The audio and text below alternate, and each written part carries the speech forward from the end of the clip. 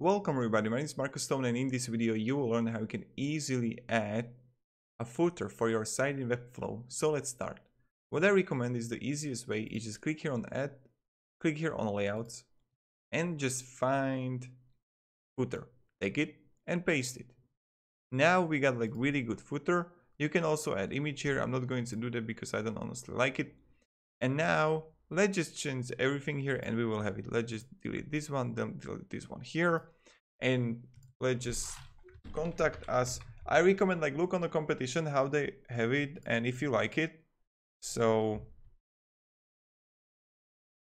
partners and I don't know terms. So then I would just change the text link on shop and I will click it and I will just click page and choose page, and we can go like with the I don't know projects.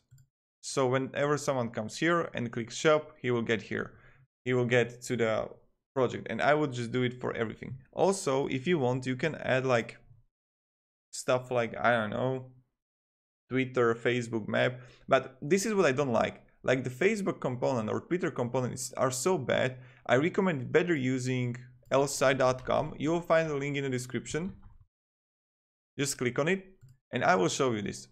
lsite.com is a really good site for using widgets that Webflow can't do. So when I'm here, I will go to applications, and if you want to create account, create there. Just click down below in the description.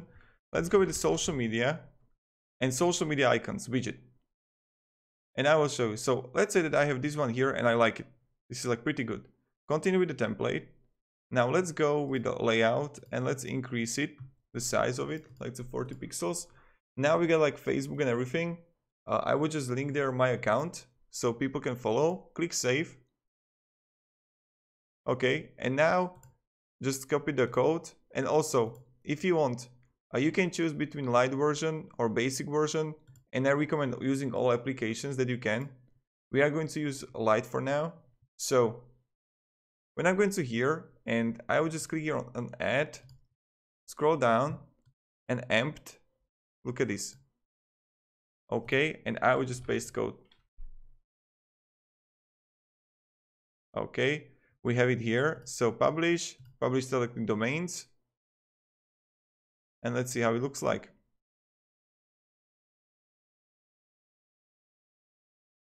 Let's say that this is everything is filled here. And we will see if it works or if we need to use container here. Okay, let's open it.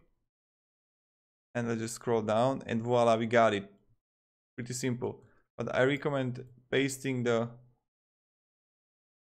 like here. This is much better. And now we got like perfect footer. What you can also do is to create the borders or change the background color here to something else if you want.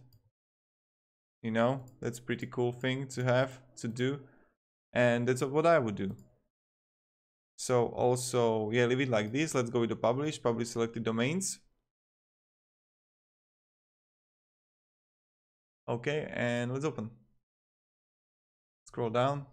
Voila, we got it. This is pretty cool. Also, what I would do now is to increase the spacing of HTML. So I would go here upstairs like this. And this is cool. So yeah, thank you very much everybody for watching. Have a great day and see ya.